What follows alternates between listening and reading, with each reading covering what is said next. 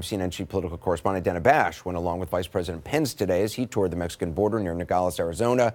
In an exclusive interview, she had a chance to ask him about a range of topics, including President Trump's use of the word treasonous when it comes to his political opponent. Dana joins us now from Tucson. So what did the vice president, did he agree with the president using the term treason? He sidestepped that, but Anderson, I have to tell you, just like you see so many times when you go around the world getting a firsthand look at things, this is a classic example of how what you just reported, what we were hearing from Washington, how they're coming up with these, as you said, bizarre ideas how to fix problems.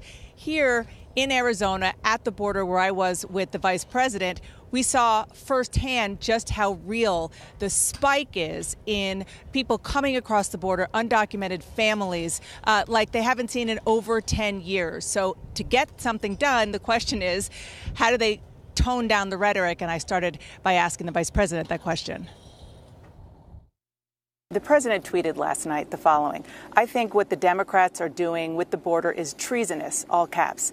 "Their open border mindset is putting our country at risk. We'll not let that happen." I know you generally say that the president has his own style of talking, but to use the word treason, which is supposed to be punished by death, how do you get from that rhetoric to the kind of working across the aisle that you're talking about that's needed to fix things here? I think what you hear the president expressing is the frustration of the American people. That last month alone, more than 100,000 people came across our southern border illegally. We've got to close the loopholes in our law. We've got to end catch and release. We've got to reform our asylum system.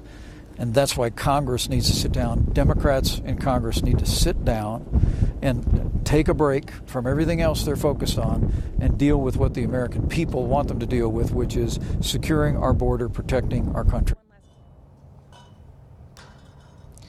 And Anderson, the question is, can Congress at least do this narrow thing? Obviously, we have seen the inability to get anything done because it is such a white-hot partisan issue, this notion of immigration. Obviously, the president, as I mentioned, is a big contributor to that.